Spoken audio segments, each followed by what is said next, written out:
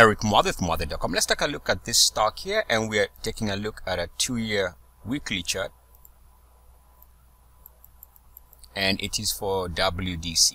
It could be any chart for any instrument out there, but I'm going to use this to discuss this idea where we understand that in the market, especially as traders using charts, we have to take what we see on the charts as the only data to consider. In other words, we don't have to consider other factors.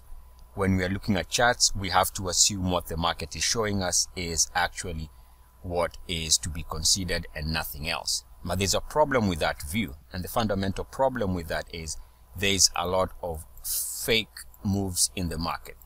And this is what makes trading difficult. It is impossible, I think it is anyway, it is impossible to pretty much filter out what is fake and what is real. And that's the challenge. Now I'll show you an example here of how this can be illustrated. For example, there is a period here where if I draw a box, I'll draw it somewhere around there. And what this gives us is a trading range where the stock was trading for more than 12 months, so more than a year. Now, obviously, we see this move here. And we can also see now from hindsight that this move was fake. But there was no way of telling at the time, where you get a powerful breakout and then a follow-through breakout, right, which confirmed the previous weekly breakout. So that was a good breakout. But what happened here is you'd go on to lose all the gains, pretty much, and end up back in the box. And this is what makes trading difficult, because all this was a designed move and it was fake. But at the time, if you were trading this, you were forced to consider what the market was doing, not knowing that at the end of the day, it was a fake move. The market would pretty much come back to the box where it had been trading for many months prior to this move. Now, what is interesting when I was looking at this is this weekly closing low and this weekly closing low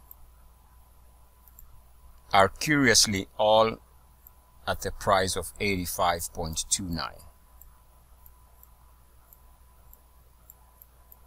In other words, you have number one, move higher, number two, a follow-through week higher, number two, and then week number three, you got this big move lower, and then week number four, you have an unchanged week, slightly positive. All of this before they start moving. The close was at 85.29. After all this fake move, the weekly close again was at 85.29, suggesting that this was a well-designed move, a fake move to trap people in both directions, either bulls or bears, because this was enough to confuse all market participants, ultimately keeping most traders on the wrong side of this trade. Because if you bought the breakout, you subsequently saw a big correction taking all your profits away, ultimately leading to this big drop. If you were short before the move higher, then obviously this was a very strong short squeeze, and ultimately you would have been forced out of the trade during the breakout. So that move kept all traders on both sides pretty much on the wrong side of the trade. A very well designed move. Now, if you take a look at the RSI in that period, I'll draw one where we can see the RSI does show and confirm that this was a fake move, given the fact that it is uniform action above the trend line and back below it. And this is a challenge for traders.